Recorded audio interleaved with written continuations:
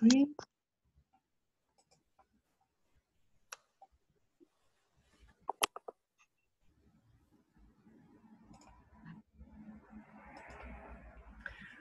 Okay, hopefully everyone can see the screen okay.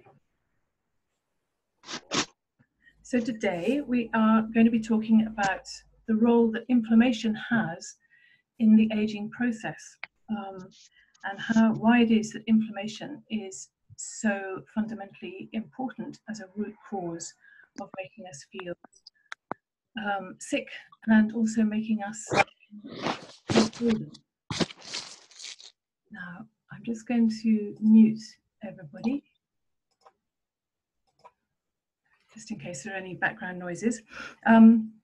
Yes, so inflammation as a root cause of the aging process and also a root cause of chronic illness. And we'll be looking a little bit later about how these two are linked. So basically the way inflammation works and the reason why it is such a problem for us, particularly these days, this day and age, is because it dysregulates the two major communication systems in the body. And those two communication systems are the endocrine system, which is our hormones. For those of you who've worked with me before, you know that hormones are basically messenger molecules that instruct the cells in our bodies what to do. And of course, the other important communication system is the autonomic system, otherwise known as our nervous system, which is what regulates how our systems function, automatic heart rates. Has someone got their radio on in the background? Hold on one second. There we go. So the endocrine system and the autonomic nervous system are the two main communication systems in the body, and they are both massively disrupted by the inflammation process that takes place. There are creatures on this planet that live forever, that seem to be immortal. This is the Turritopsis jellyfish that lives in the Mediterranean. There are also creatures called hydra, which live in ponds in the UK. And these creatures are pretty much unique on Earth in that they regenerate. So when this jellyfish comes to the end of its life, it just kind of goes back into a little polyp on the coral, and then it starts its whole process all over again. So it just cycles and recycles. And of course, we can't do that. We are slightly different as human beings. And the way we work is we obviously have cells, billions and billions of cells throughout our body. And in the cells, there are chromosomes, which are strands of DNA that are combined, that are in fact the blueprint to us as individuals. Each of our strands of DNA is unique to us, and it is very, very crucial. Our DNA is very, very crucial to our life. And a few years ago, a guy called Leonard Hayflick discovered that our cells, in fact the cells of most living beings, unless they're jellyfish and hydra, only divide and replicate a maximum of 50 times. It was felt until that point, until he made his discovery in his petri dish somewhere in the States, that that cells just went on dividing indefinitely, because that's how we grow, how babies grow. They start off as one cell, it divides into two cells, and so on and so forth. And life is this whole process of cell division up to a point of this 50 times, and then of course the cell dies, is reabsorbed into the system. The nutrients that are in the cell, the information that's in the cell, get reabsorbed into the system, and we carry on. These little red socks that are on the chromosome, on each of the feet of the chromosome, are called telomeres. And the telomeres are actually what inform the cell how quickly or slowly it should divide. And it's this process, it's the speed at which cells divide and replicate, that informs the aging process. And it's a bit like Goldilocks and her porridge. You don't want it to happen too quickly, and you don't want it to happen too fast. And you don't want cells to be dying off too quickly, because damaged cells Ill cells are, we want our cells to be healthy and vibrant, because healthy, vibrant cells means healthy, vibrant us. So this whole balance between having our cells to divide, the length of time that it takes them to divide, which is determined by the telomeres, and also our DNA, which is what we are born with, all inform the aging process. So in 2011, I think this is the most astonishing fact. In 2011, we passed a really significant watershed in the history of mankind. In 2011, for the first time ever, more people on the globe died from non-communicable disease than from all the infectious diseases, accidents combined. So for our ancient forebears, the cause of death was, I don't know, being hit by a rock or mauled by a tiger or fighting. For us, the risk of death actually comes from our own lifestyles, from the non-communicable chronic diseases that actually make us age and make us unwell. So although today people are living longer, over 60% of people's deaths are the result of a protracted decline. So my mentor and guru, Dr. Mark Hyman, actually says that we're not living longer, we're dying longer. So the dying process, the illness starts early on in our lives, and it kind of compounds and compounds as we struggle with the lifestyle conditions that many of us have to live with. And Daniel Lieberman, who's also a very famous dermatologist, said that for every year of added life that we have gained from medical knowledge and medical experience, since 1990, only 10 months of that year is healthy. So we're extending life, but we're extending an unhealthy life to a large extent. So people are being kept alive, but the quality of life is not necessarily ideal. So what has changed in the last few years that has brought about this situation? Obviously, medical science has improved, so people are living a little bit longer. But if we look at what's happened since 1970, there are a lot of lifestyle changes that have happened around us and to us. Most importantly, sugar consumption has increased massively. The use of glyphosate has also increased significantly. It's extremely toxic. It's a known carcinogen. It's also very damaging to the endocrine system, which we, as I mentioned before, is incredibly important to our sense of wellness. Interestingly, whilst people have been putting lots of chemicals and glyphosates and other things on the soil, the growth in industrial farming has meant that the nutritional value of the foods that grow in that soil has been declining. So we're not getting, I think a stalk of broccoli has something like 30% less nutrients today than it had in 1970, which is significant. We are also exposed to a lot of toxic chemicals in our personal care products. I think the average woman in the UK is absorbing 16 different potentially carcinogenic and or endocrine disrupting chemicals just through her personal care products.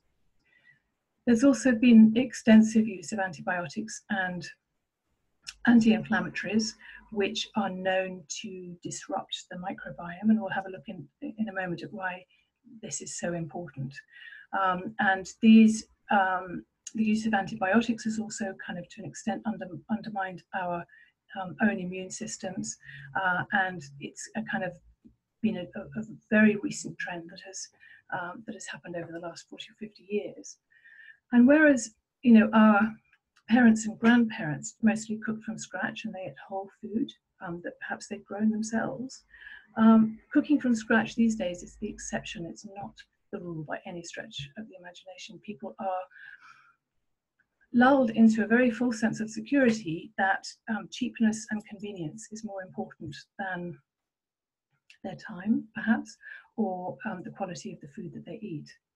And of course, we have these days a relatively sedentary lifestyle. Our ancestors were very active. They walked most places. They were busy growing their food, looking after many of them doing manual labor. And we now spend a lot of time in front of screens. Our experience of work is very different from that of our ancestors.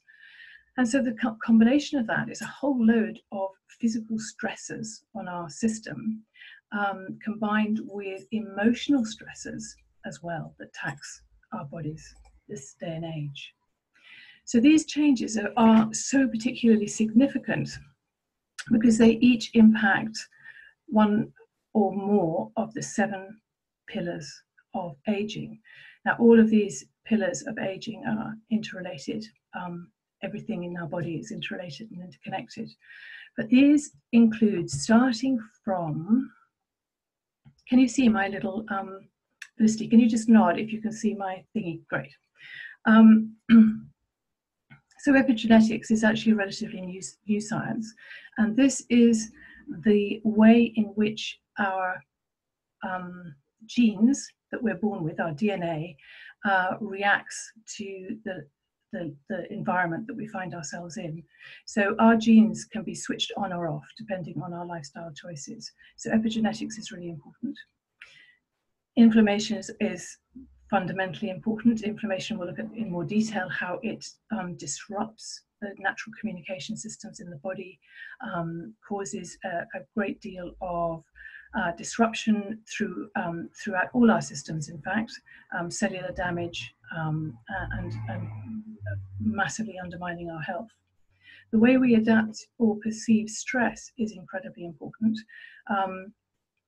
Real or perceived stress triggers a whole cascade of physiological responses that start with the cortisol levels rising. It affects our digestion, it affects the blood flow to our brain, huge numbers of physiological effects just from the way we perceive or work with stress. Proteostasis is basically the way our body manages the balance of protein. Protein is, of course, incredibly important. We are a collection of various proteins, and that management of protein throughout the body is absolutely key to our muscle strength, to the integrity of our bone structure, to our ability to move smoothly and easily. So protein and the way our body manages protein is very, very important. Obviously, stem cells and the regeneration of those cells are critical. So stem cells live primarily in our bone marrow and to an extent in our spinal column, but they are the kind of core cells that kind of keep the system ticking over, and the speed at which they regenerate and the way they respond is obviously very, very important, and is affected by the lifestyle and our exposure. Metabolism is, we all know metabolism is key. It's the speed at which our body works. It's the kind of engine that keeps us ticking over. If our metabolism goes too fast or too slow, it causes us problems. And then we have the whole issue of macromolecular damage. This is the damage that is brought about through free radicals, and that's kind of blast around in our system, and they damage the DNA, our DNA, and also within our cells there are little energy factories called mitochondria that have their own DNA, and free radicals can actually damage the DNA within our mitochondria, which affects obviously our energy production and our experience of wellness as a whole. So these are the 7 key pillars that impact basically how we feel. And we can feel old when we're in our 20s if we're exhausted and we're fatigued the whole time, if our immune system is compromised and we're inflamed. We can feel seriously unwell irrespective of our age, depending on our levels of inflammation and how they impact each of these pillars. And here we go. This is the root of the problem. The food that we eat is one of the key ways that our body understands the environment that we live in. It is the way our body works out whether or not we are safe. And if our body feels safe, all our systems fall into place. If our body feels unsafe, all hell breaks out. So this food that is extremely high in processed carbohydrates, in denatured proteins, in chemically treated oils and fats, is excessively inflammatory. This food is, without wanting to be dramatic, is pretty toxic. So this food, if a lot of people, this is all they eat. And if this is the information that they are putting into their bodies, if this is, if you like, the software code that they're feeding into their bodies, the information that their body is going to take is that they are not safe. The body will probably assume that in some way or another they're starving because they're not getting the nutrients they need, and it's going to be, its detox systems are going to be overloaded, and it's going to be exhausted because it's going to be pushing uphill against the flow. And the other big issue for us, particularly as women, is the huge amount of toxins that we absorb through our skin. I mentioned right at the beginning that the average woman in the UK absorbs 16 different toxic chemicals a day through her skin. And if you think about teenage, I know I've teenagers and concealers and spots, and it breaks my heart. So spot the prize for the person who spots the typo.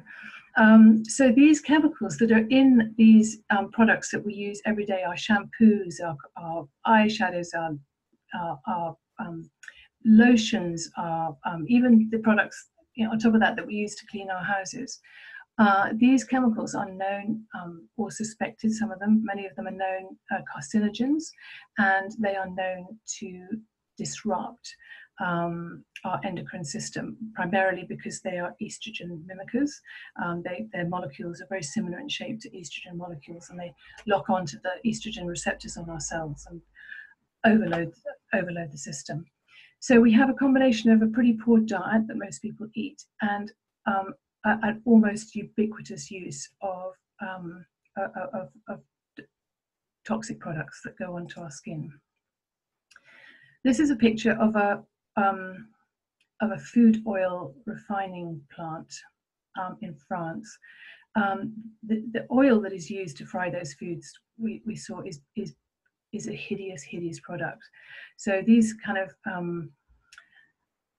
these oils that end up in margarine or that are used to deep fry foods, chips, are chemically extracted from seeds, mostly cottonseed or soybean seeds, obviously some sunflower seeds, some corn. They're chemically extracted, they're super heat treated, they are denatured beyond belief, and our body doesn't really know what to do with these oils, and it is that they are hugely inflammatory because they start up a whole process of what's called glycation in the body, which creates little toxic compounds and creates free radicals in the body. So these kind of industrially produced seed oils they're nasty products. We also don't move enough. This is actually an official photograph of my husband at the moment. He is the arch couch potato, particularly when the rugby's on. But we, as a society, we don't move enough. We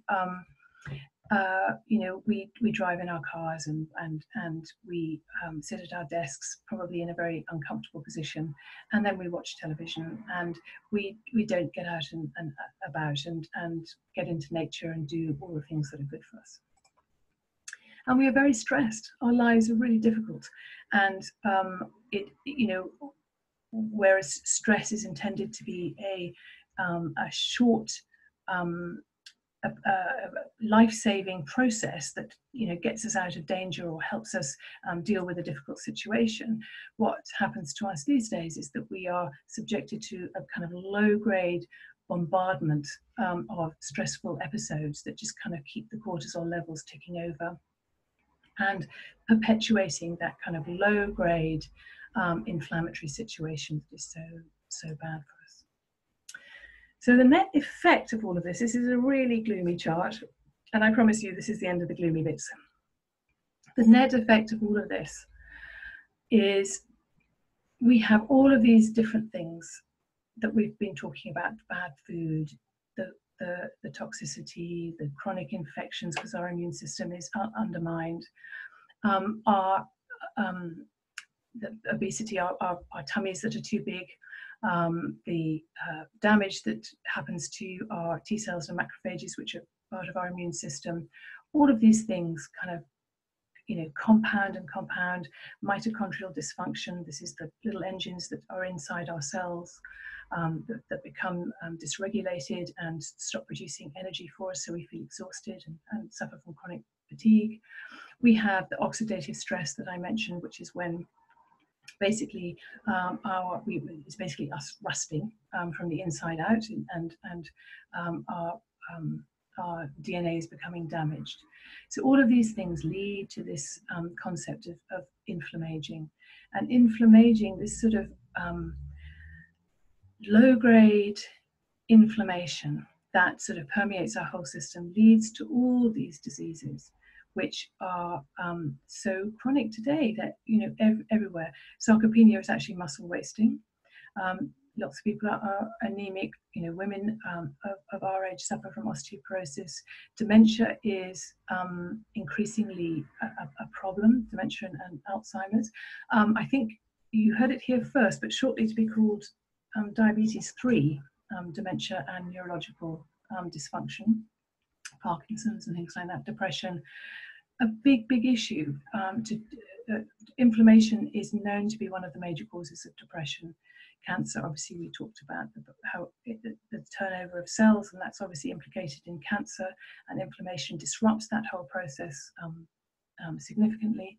Kidney disease, type 2 diabetes, and of course cardiovascular disease. And all of these things, the decline of physical ability, frailty, premature mortality.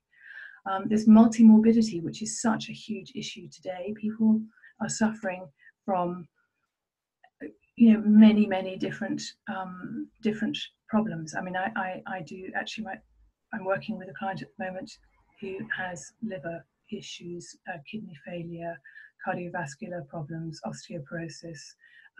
That's a lot for one body to have to deal with. But don't panic. There is good news. All of this is reversible. Inflammation is a response of your body to the moment, and it is possible to change that moment. And I have been there. For those of you who don't know me, my name is Fran, and I am a functional medicine health coach. Functional medicine means simply that it is a evidence-based process to help you function better. We look at the body in its totality, holistically, and sort of co-create with our clients unique and specific protocols to help them feel the best they possibly can, and to manage things like inflammation and dysregulation of key communication systems in the body. So this was me on the left about 13 years ago, nearly 14 years ago. I was 48, and I was very overweight, as you can see. And although I was smiling in the picture, I was absolutely unbelievably depressed. We were actually in Africa at the time for my husband's 50th birthday. And we'd just been in a balloon ride, and it was meant to be the most wonderful experience, and I could not stop crying. We got in the Land Rover to go back to the hotel, and I was looking out of the window thinking, what is the matter with me? This is just meant to be a wonderful time, and I'm ruining it for everybody. So I had zero self-esteem. I was really unhappy. I was working very hard. And it transpired that I had metabolic syndrome, so I was pre-diabetic. It transpired that I had a H. pylori infection. It's a particular type of pathogen that is quite common in my tummy. I was hugely inflammatory. I had all sorts of aches and pains, and there were days when I could hardly walk because it was so painful. I had headaches the whole time. I was taking perhaps 6 or 8 ibuprofen a day. I was a mess. And I eventually, I won't bore you with all the details, but I eventually sorted myself out. It took me a while because I had to work it out on my own. And this was me, after the process, this was me actually 2 years ago, feeling better, to be perfectly honest, than I did when I was 20. So all I did was make a few lifestyle changes, informed by a bit of training I did. I trained in nutrition, I trained in health coaching, I trained in functional medicine, and I also trained in life coaching because the whole mindset piece and goal setting and all of that is really, really important. So this fun chart is a summary of basically of what I've learned. And I'm not going to kind of bore you with it, but it's a really, really important chart because it demonstrates beautifully the interconnectedness of everything in our body. So we've kind of been led to believe that if we have a tummy ache, we go and see a gastroenterologist. If we have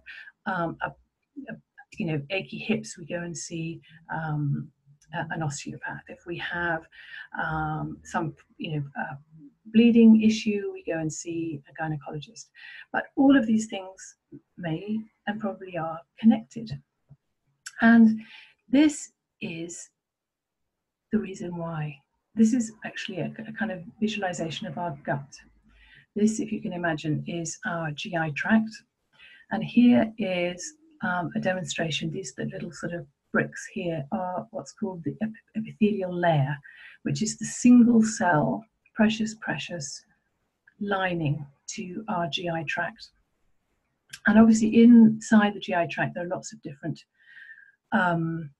microbes, and our microbiome is essential to our well-being because of the byproducts of these different microbes.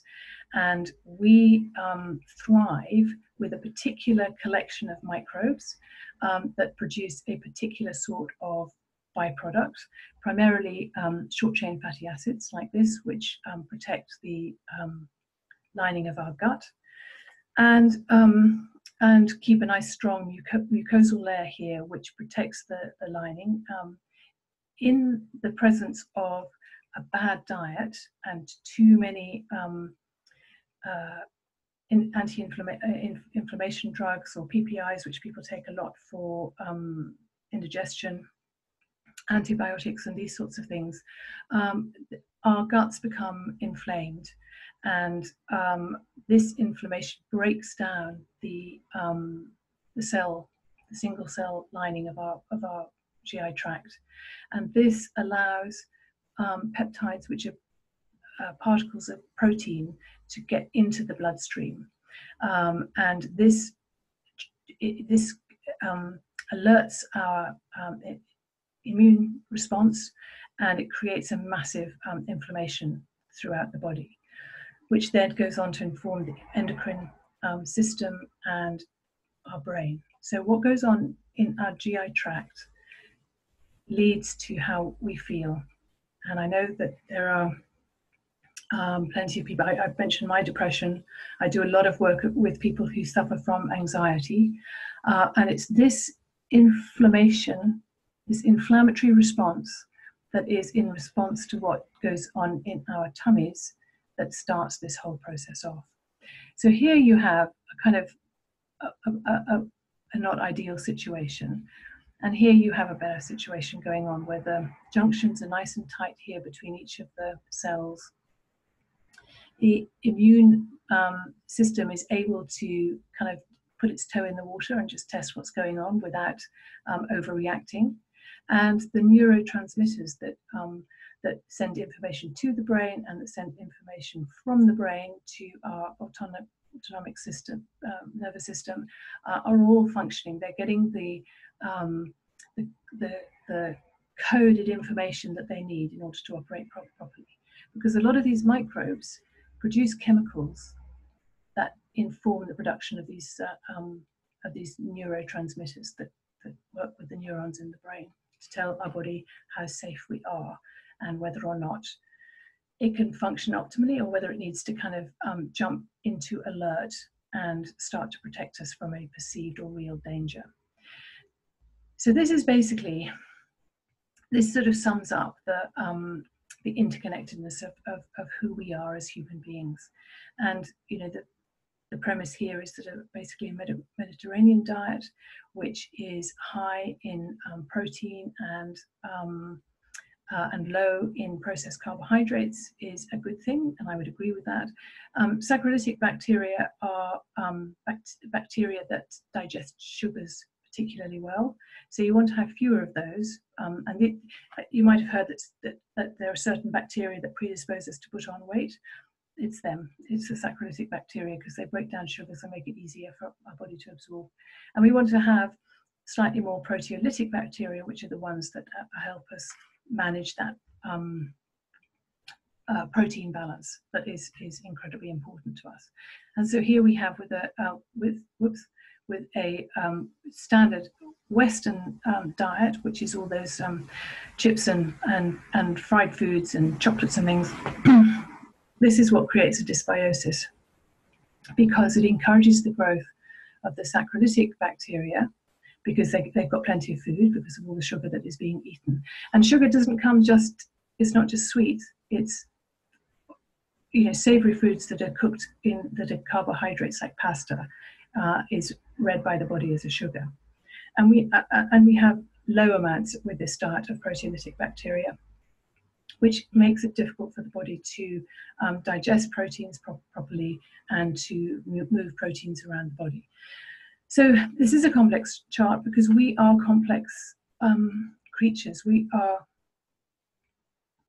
sophisticated, subtle, beautiful machines that are dedicated to finding and trying all the time to reach this balance that's called homeostasis, which is where things are naturally where they want to be.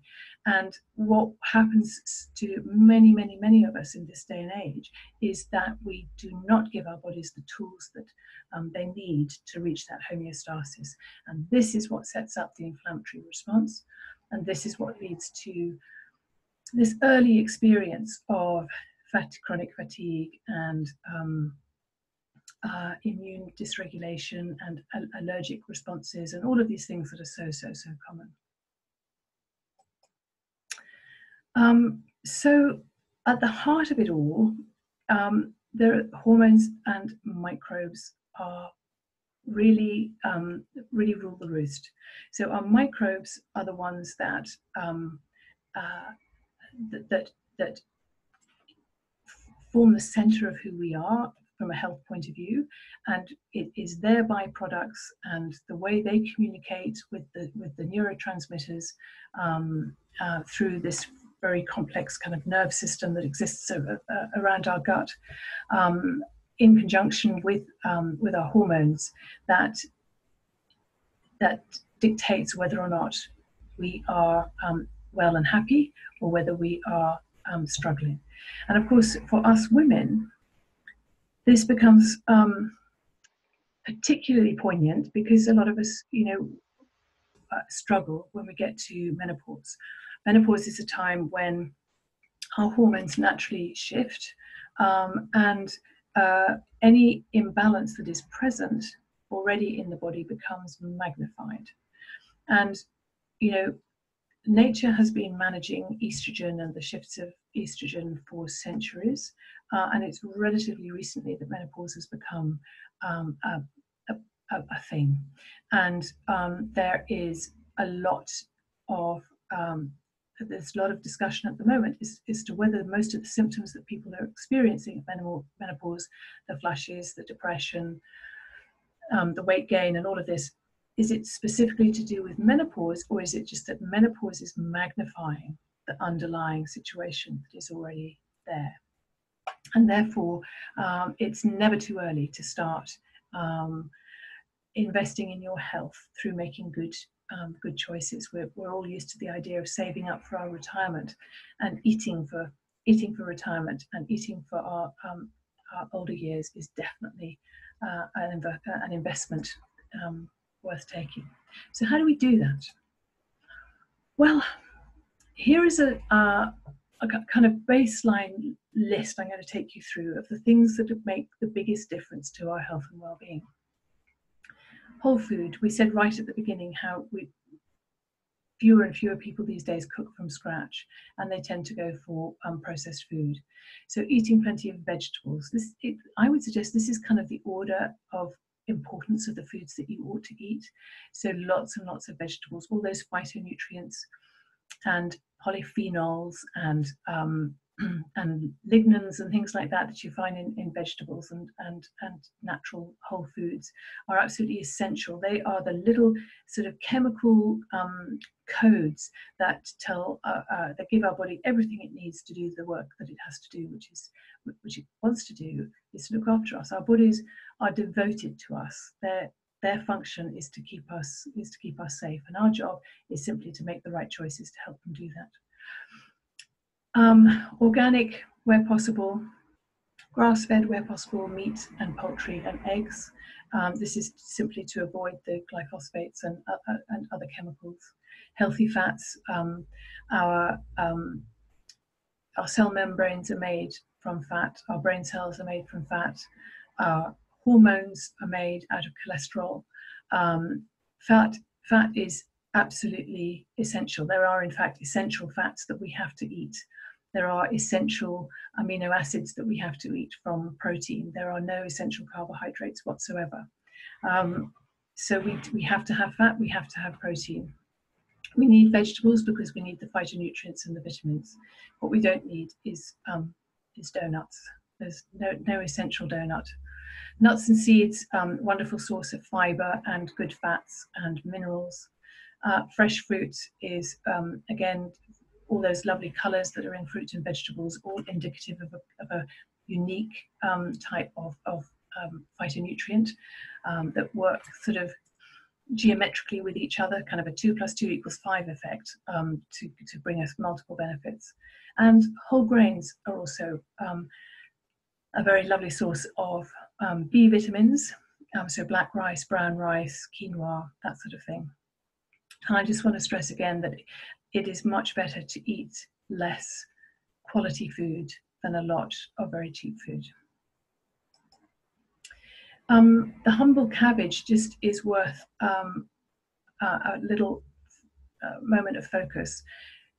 These leafy green vegetables are absolute powerhouses of nutrition, and particularly for women who are peri or menopausal. This diet, I can never pronounce it, it's called DIM for short, I'm just going to call it DIM. DIM is this wonderful compound that helps the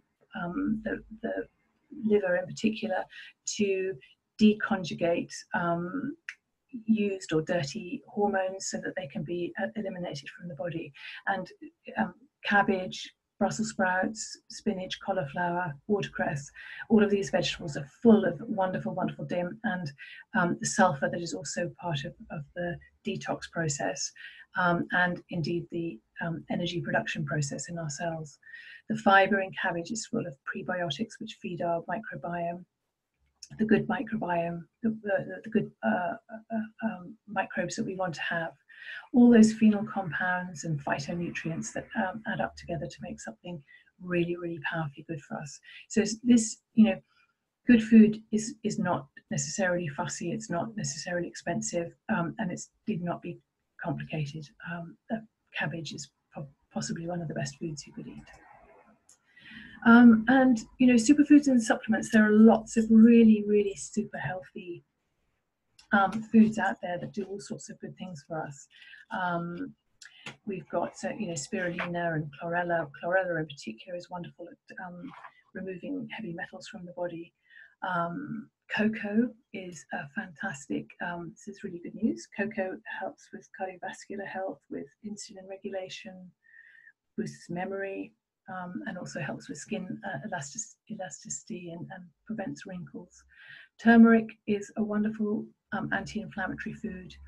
So if you think about natural cuisines, Indian food, South American food, and their kind of instinctive use of herbs and spices to flavour their food, and actually to create something that was incredibly healthy as well as being delicious.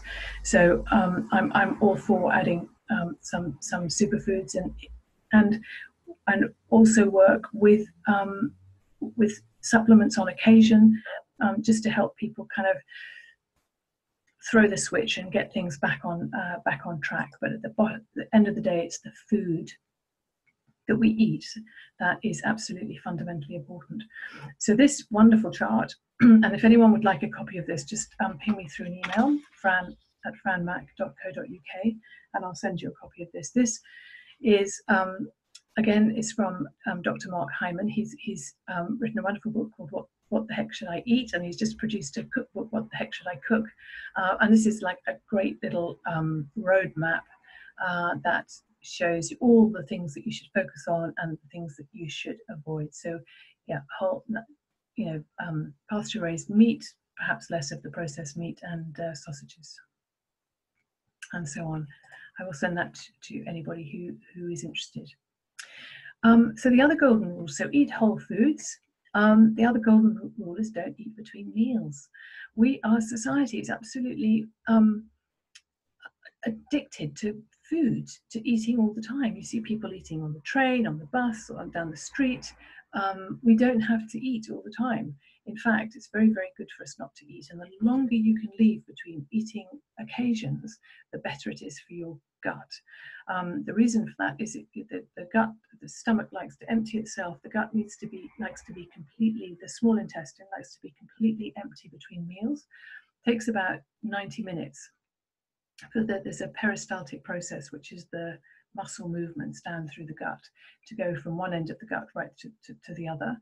And you need to have ideally 2 of those. So that's 3 hours between eating occasions to allow the gut to fully clean itself.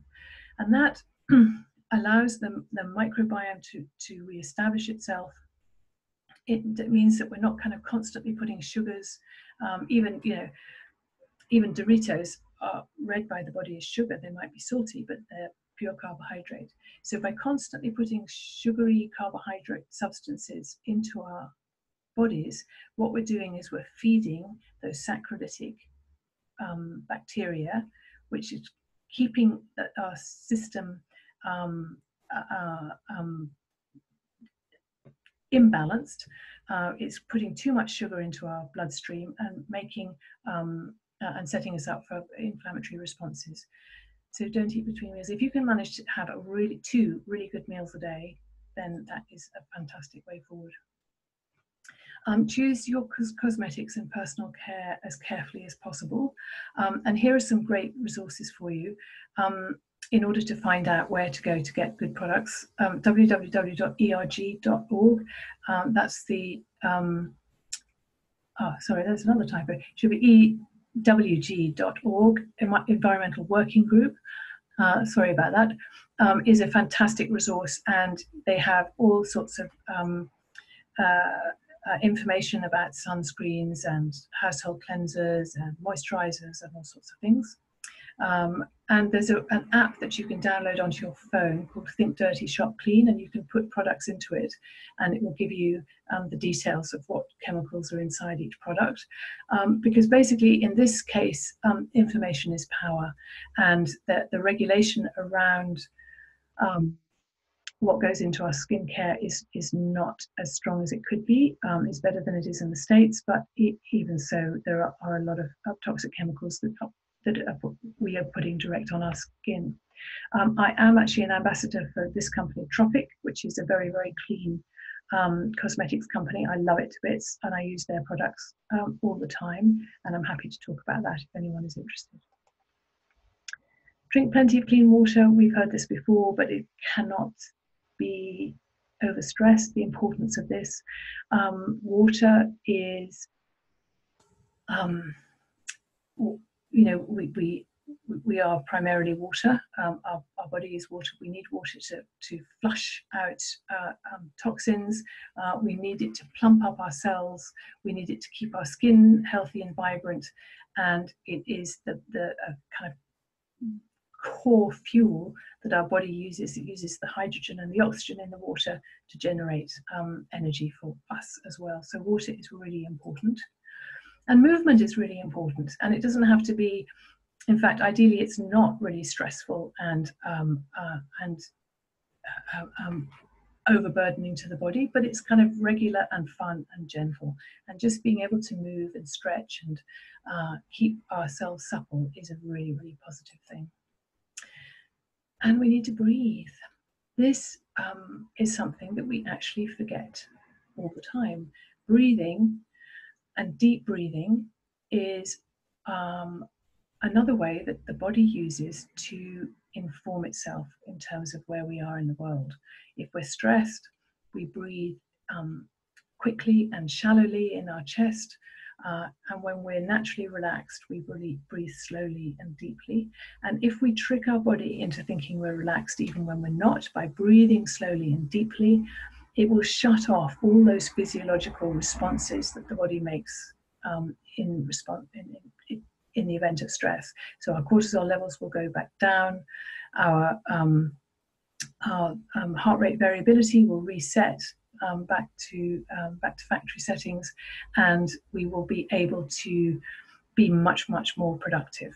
And it's just a kind of it's just taking our deep breath and then taking another and then doing it every time you remember is just a fundamentally important way of lowering that inflammatory response. And so here is the recipe for lowering inflammation, creating happy hormones and having a happy life. Happy hormones, happy you is the mantra. Eat whole foods, avoid these industrialized seed oils, particularly margarine, they're used in processed food. Eat organic, leave gaps between eating occasions. Don't put toxins on your skin if you can help it. Move and try in some way to manage stress in your life, whatever it might be. Whatever brings you joy in your life will help you to manage stress. A walk, a walk in the forest, playing with the dog, huggle with the kids, whatever it is, have as much of that as possible. So all of these things that we need to think about is, it's kind of difficult. None of this is rocket science, but for most of us, we're not out here on the outer edge with a nice kind of smooth, even line. For most of us, we struggle with whatever it might be, and our little shape in the middle is a bit wonky. And obviously, what we want to do is we want to kind of optimize all of these aspects of our lives so that we can feel as well as we possibly can. And it's not rocket science, it's all very, very simple, but because something is simple doesn't necessarily mean it was easy. If it was easy, we would all be skinny beans and super fit and healthy, and none of us have any sleep issues or have any problems. But the fact is, it's not easy. Everything around us is encouraging us to compromise our health. Our lives are stressful. The choices that are put, the cheap, easy choices that are put in front of us are not necessarily the ones that are good for us. We need to put more effort into living well, and therefore there's a disincentive to do that. And we each of us have so many elements to our life. I mean, I've put, whatever it is, 5 or 6 different things here, but our finances, our self-esteem, our what we believe in, the contribution we think we're making, how we enjoy ourselves, our family, blah, blah, blah. All of these different elements, you can have as many of them as is relevant to you. And, you plot them on the circle and see where things are going well, where they're not going so well. Life is complicated, it's difficult. And so sometimes it's nice to have a bit of help to pull everything together. And I'd just like very quickly at the end, I'm going to unmute you all in a second in case there are any questions. I hope there are. But this is my new membership club, just to help people prioritize what is important for them and to help bring a little structure and support to making the best possible lifestyle choices that will help you manage this whole InflammAGEing piece and feel the way you want to feel, like you're like yourselves again. So if I unmute, and let's see if anybody has any questions. This is when there's like deadly silence and everyone's thinking, oh no. But just in case, if anyone wants anything explained, there was some quite complex issues touched on here. So if anybody wants any more details or have anything explained, I'm very happy to do so. Hi, Fran, it's Rosemary here. Hi, Rosemary.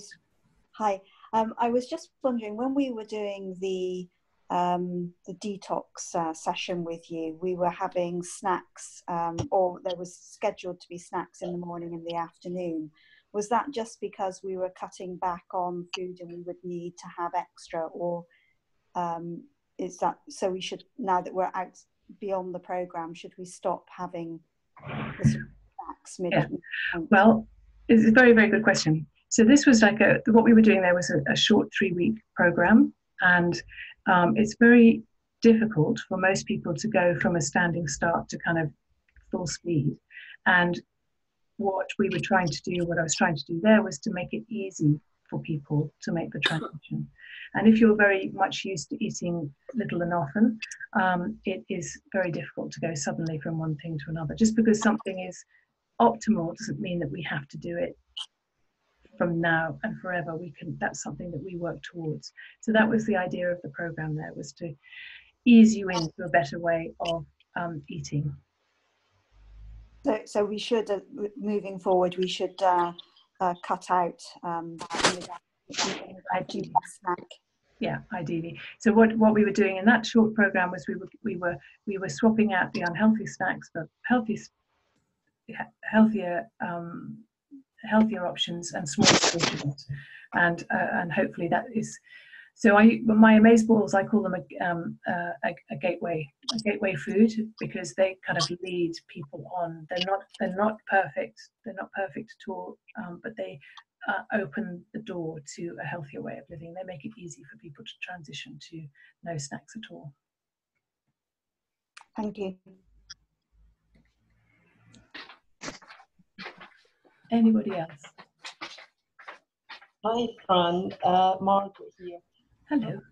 Hi. I just wanted to ask about fasting. Yes. What is the best combination? The best combination depends very much on the individual. So, as you know, I'm a great fan of intermittent fasting, and it's taking this concept of leaving spaces between eating occasions, and just you push it and you push it and you push it as much as you can, because the longer you can go without eating within reason, we're not talking about starvation, the better the chance your body has of using up the sugar stores in the muscles, and of promoting this the process of autophagy, which is the process by which cells turn over in the body, and to optimize the length of time that the cells live, and it reinforces the immune system. It does all sorts of very powerfully important things. So it depends on the individual. I mean, we're designed to fast for large chunks of the day anyway. We don't eat while we're sleeping, which is a fast. And the trick is really to extend that period if you can, so that you have your last meal in the evening as early as is comfortable, and then you have your first meal in the day as late as you can manage, and then just try and keep ideally to 2 meals a day is perfect. But we're not talking about calorie restriction. We're talking about 2 good meals with plenty of protein, plenty of healthy fats, plenty of complex carbohydrates, to really make sure that you're getting all the nutrition you need and all the calories you need to function properly. So it depends very much on the individual, to answer your question specifically. Some people can just survive very happily on a 16-hour fast every day. Other people like to do that once a week. Some people happier just doing the 3 hours between meals and sticking to 3 meals a day. It just depends on your individual tolerance. Does that make sense? Thank you. Yeah, I started extending to 16 hours a day, which I actually quite enjoy and feel better. You do feel better, yes. Than eating breakfast, yeah. Yeah, the whole concept of breakfast being the most important meal of the day is a marketing slogan that was developed by Mr. Kellogg. Whenever it happens, that meal that breaks your fast, it is important, and it should ideally be a protein-based meal, not a carbohydrate-based meal. But it doesn't have to happen at 7 o'clock or 8 o'clock in the morning. It can happen at 11 or 12, whatever feels comfortable for you. Okay, thank you. Thank you. Anybody else have any questions? Did everyone understand the kind of connection between this concept of inflammation and InflammAGEing and chronic disease? The link between the two. And so by protecting yourself from inflammation, you're really protecting yourself from illness.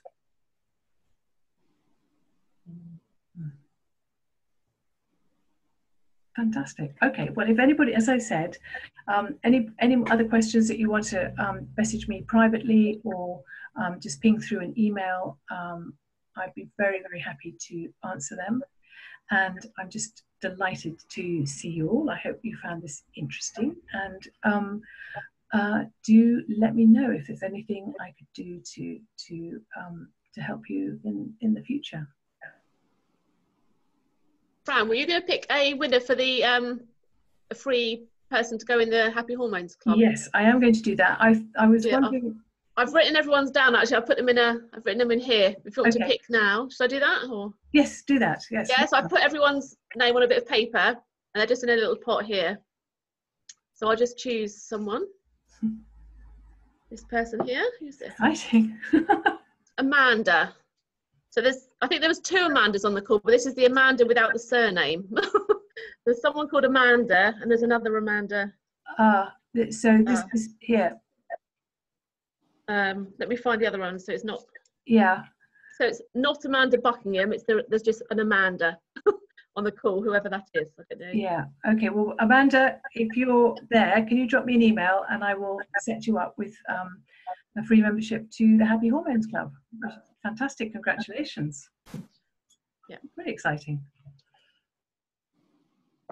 All right, guys. Lovely to see you, and I hope you have a wonderful evening and a wonderful weekend, and I look forward to being in touch soon. All the very, very best. Thank you, Fran. That's great. Thank you. Fran. Thank you. Bye, everyone. Thank you. Thank you. Bye-bye.